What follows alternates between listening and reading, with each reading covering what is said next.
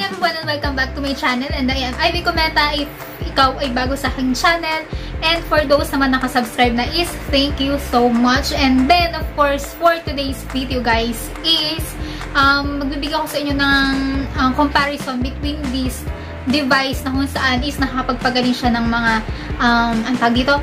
pimple marks, acne marks, and mga discoloration sa face, ganyan. So ito guys yung DERMAPEN at saka yung DERMAROLLER. So if you want to know guys kung alin nga ba ang pwede nyong bilhin or kung mamimili kayo sa dalawa kung alin ba yung dapat nyong bilhin sa inyong problem sa skin is dito lang kayo at dali lang ang panonood.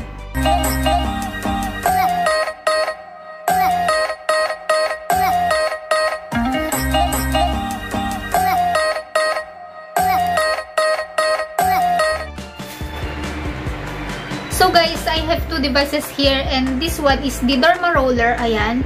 And then the second one is the DERMAPEN. So guys, hindi ko pa nailagay yung kanyang needle cartridge, pero ito yung DERMAPEN na sinasabi. And then, syempre, dun muna tayo sa description ng DERMAROLLER. So DERMAROLLER is a form of micro-needling. Wait lang. This a form of microneedling involves a mini wheel covered with hundreds of tiny needles to gently prick the face. It works miracles for clearing acne scars, fading fine lines, and evening out skin tone when they are used properly.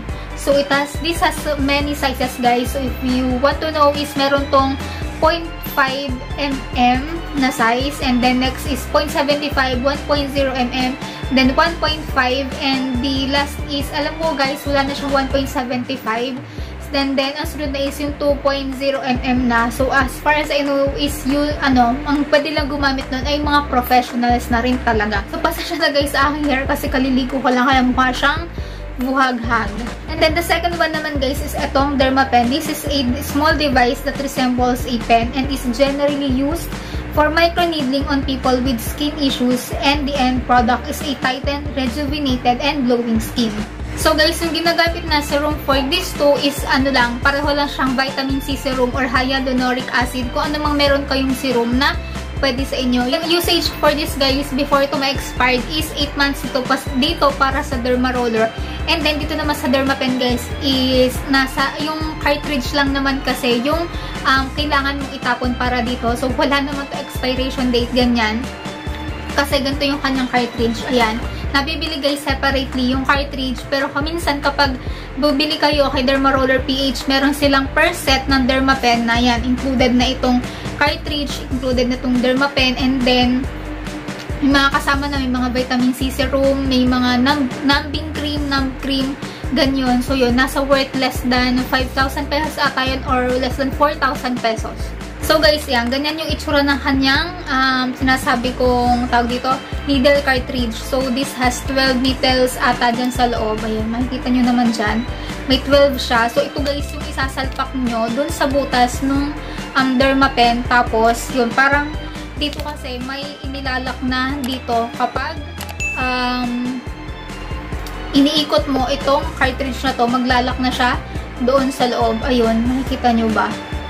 Ayun, nakita nyo yung butas doon. Yun, parang doon nyo ilalagay yung needle cartridge. And then guys, while rolling this DERMAROLLER is for horizontal, vertical, at saka diagonal motion lang yung pwede nyong magawa dito. Samantalang dito guys, is pwede siyang diagonal, horizontal, and diagonal, horizontal, vertical, at saka circular motion. So you can really make sure dito guys na magagamit mo siya sa mga sulok-sulok ng ilong mo, ganyan-ganyan, sa mga under eyes, dun sa mahirap i-reach nitong DERMAROLLER. So for me yun, mas okay itong DERMAPEN kesa dito. And then guys, for storage naman dito or bago mo siya gamitin, syempre kailangan mo siyang i-sterilize sa alcohol. So yun lang yung dito, medyo matagal kasi kailangan mo siyang i-sterilize for 15 to 20 minutes sa alcohol. And then, oops. Yan, sorry guys kung madumi na to. Ayan, kasi hindi ko na naman to ginagamit for review purposes lang. So ayan, ito kasi guys, itong roller mismo to, head roller niya, kailangan babad na babad ito sa, or talagang naka-soak up siya sa alcohol. Hindi pwedeng yung parang lang, konting alcohol lang, ganyan-ganyan. So talagang kailangan dito, ayan, mga hanggang dyan yung alcohol na gagamitin mo para dito. So, para sa akin, parang napaka-efficient nun. Kasi, syempre, kailangan mo pang gumastos ng alcohol, ganyan-ganyan. Ang dami alcohol, masasayang lang. Tatapon mo yung alcohol. And then, samantalang dito, guys, is yun nga, ilalagay mo lang yung needle cartridge dito sa dulo. Tapos yun, after mo magamit, tapon lang ng tapon yung needle cartridge. And then, kailangan mo lang din tong linisin ng alcohol with the cotton balls with alcohol, ganyan-ganyan. So, linisin mo lang tong dulo ng ganito. Ito naman, guys, is stainless steel. So, hindi siya mangangalawang. And then, guys, sa pricing naman ng Dermaroller tsaka ng Dermapen, mas mura to, syempre, kaysa sa Dermapen. Ang Dermaroller, guys, is, as far as I know, nagko-cost siya kay Dermaroller Philippines ng 1,000 pesos if Dermaroller lang. Iba pa yung mga package set nila. So, yun. Ililink ko na lang, guys, yung Facebook page, Instagram account, at saka Lazada ng Dermaroller PH para ma-check nyo yung kanilang mga prices or kaya i-message na lang sila.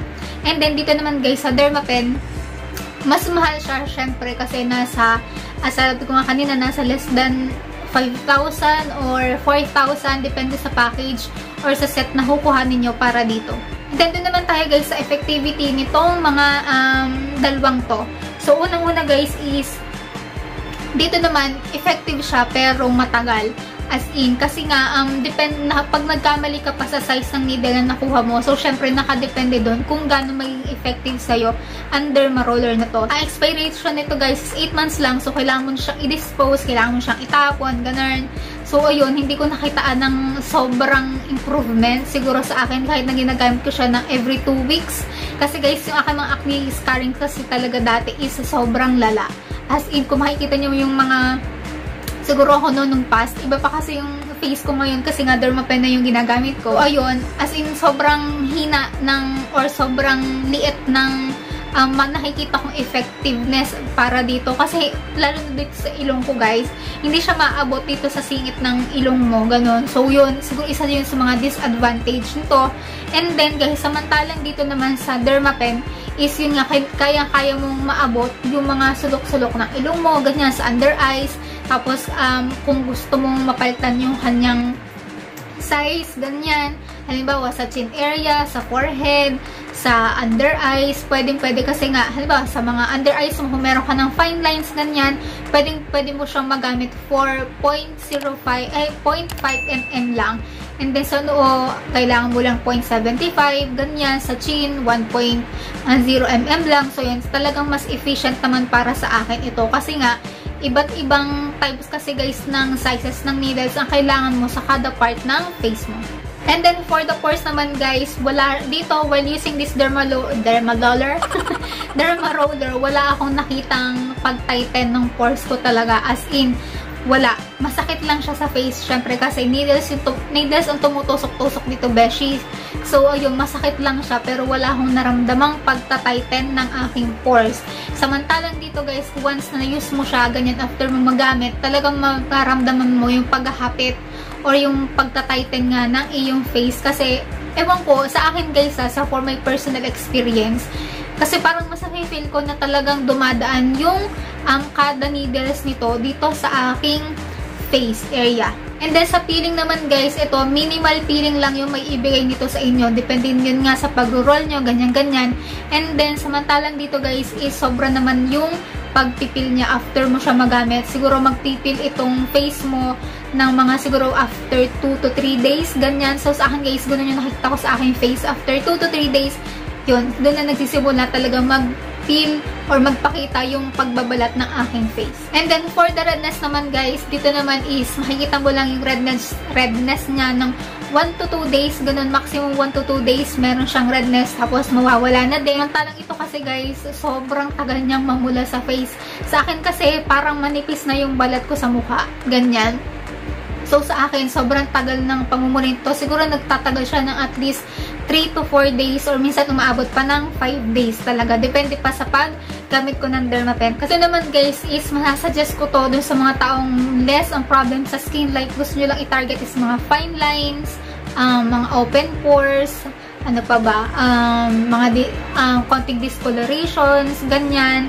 Or kaya sa mga, alam mo yun, sa mga alam mong less problems yung skin mo. Yung hindi katulad ng sa akin na talagang medyo nagbabakbak or medyo, alam mo, may counting crates sa mukha. So, ayun, ito lang yung may suggest ko para sa inyo. And then guys, for the usage naman is, ito is every 2 weeks mo siya pwedeng gamitin. And then, ito naman guys, is every 4 weeks mo siya pwedeng gamitin. So, that's it guys. So, siguro naman wala naman ako nakalimutan sa aking mga nabigay na information sa inyo sa comparison ng Dermaroller at saka ng Dermapen.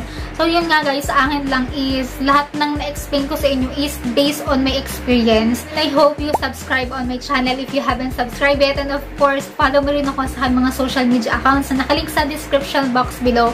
And then, forget na i-like tong video at saka pindutin mo rin yung notification bell para notified ka sa aking mga future videos. And then, yun lang guys, and see you on my next one. Bye!